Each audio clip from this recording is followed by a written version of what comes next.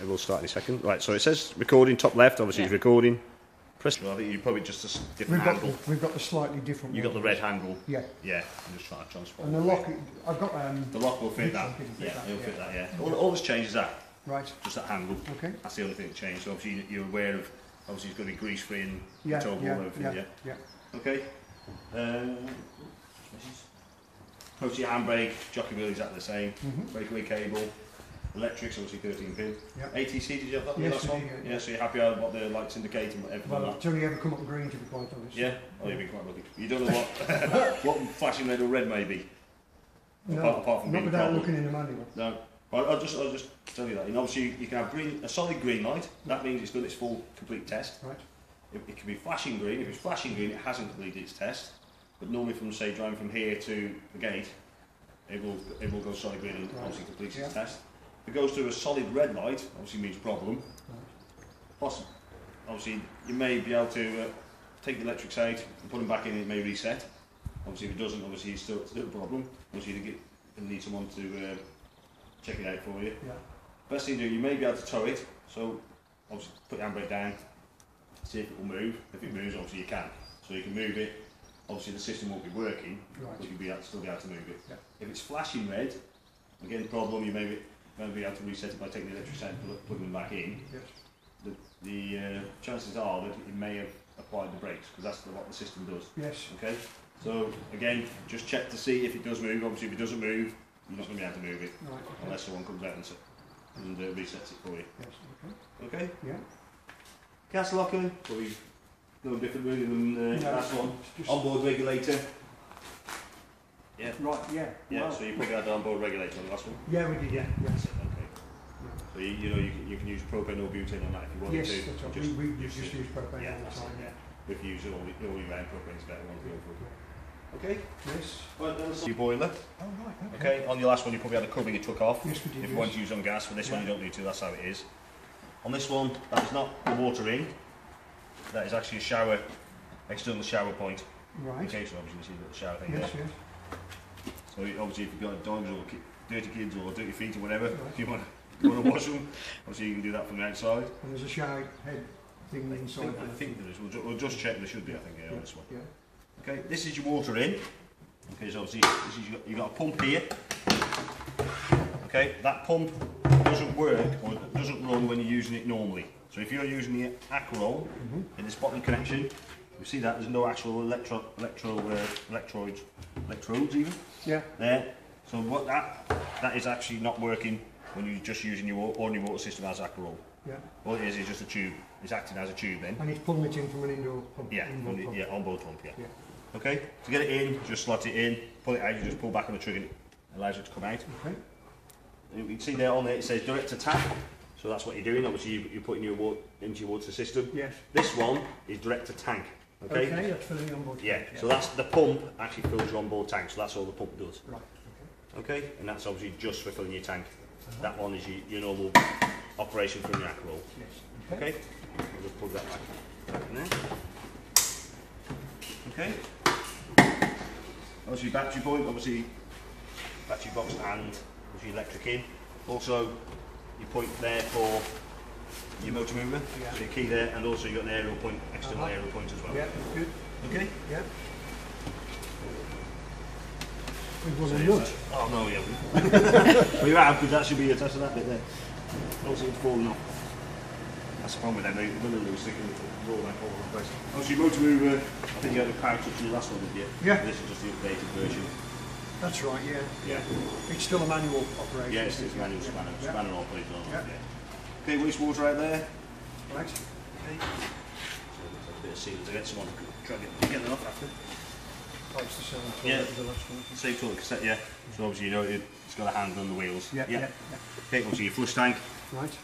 Then on this little plastic shelf. Is it the one emptying point, or they added the extra one on? No. No, it's just. Because there was a retrofit. Yeah, so I've seen some with a two. Mine's got two on it. Yeah, this one's just for draining down in the winter to stop splitting or something. That's it, yeah. So obviously drain the last bit out through there. Obviously drain. You can obviously flush the system into the into your waste tank anyway, but see that's drains your last bit out. Obviously make sure you do that. Hey, just my Special tap to go on there? yeah, it should be in your package. Right, Like, okay. it's just a little brass fitting point. Oh, it's not like the one on there, which was a No, red. yeah, you used to have a big push and twist. yeah, that was the actual handle. This one, that turns it on and off there, look. Oh, yeah, So yeah. it's just a little one that clicks into there. And it's a bit like compressed air fitted into where it's push and That's it, catch. yeah, that's it. Yeah. Straight side valve, I think they call it. Or simmer.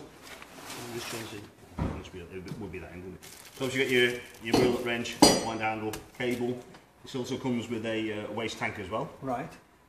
Slightly smaller than the Yeah, we've got a waste waste master, master but anyway, but we might end up using that instead. yeah, it's slightly smaller. So Yeah, that's any button down. Just Yep. press that's on. one. That's on.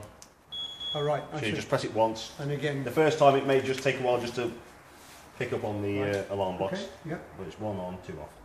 Okay. Also, only light you can switch it off or on via your fob. yeah, Okay. If you switch it on manually, you can't switch it off using your fob. right, Okay. Don't ask me why, but that's how they do it. okay. Right, right. So if you want to switch it on and off with your fob, don't switch it on manually.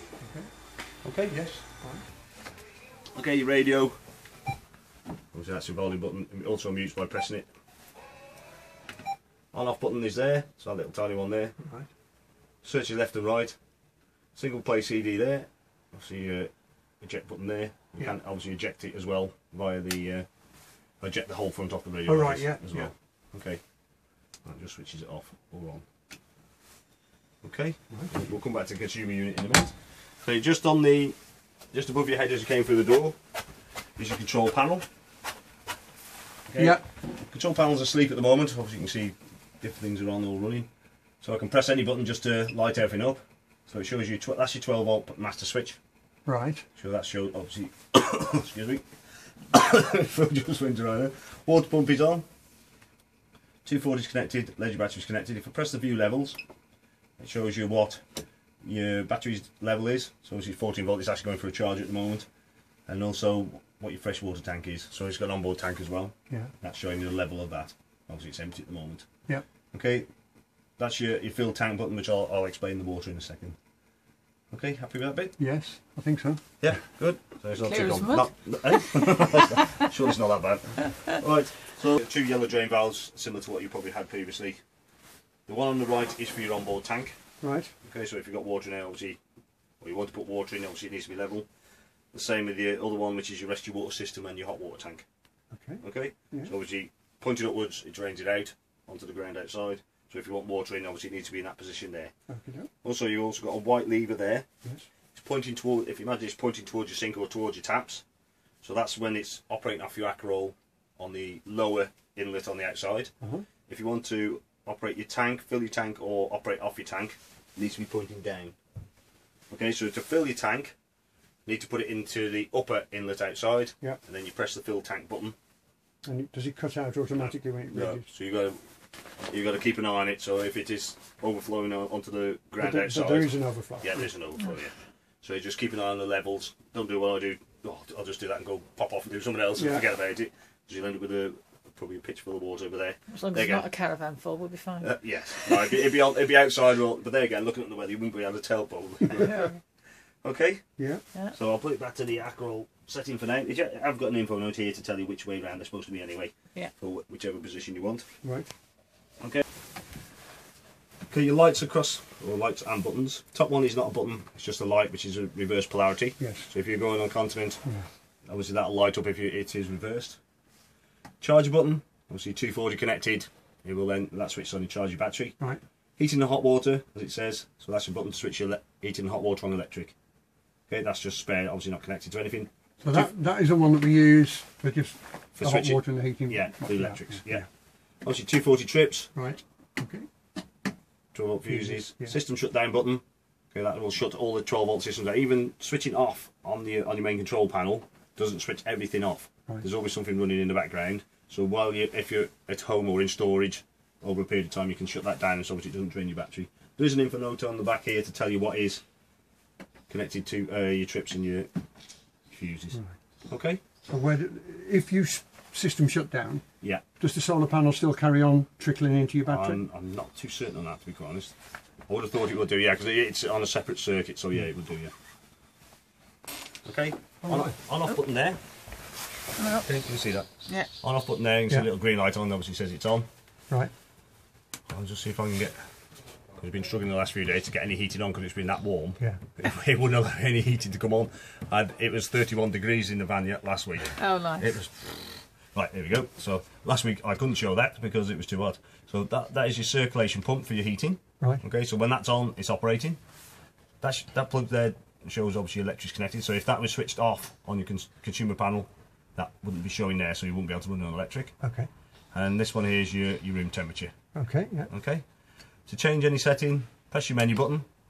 Right. The top one is your heating, or your heat even, for your room. Right. Okay, so if you don't want any heating to come on, all you do is just bring the temperature below the room temperature.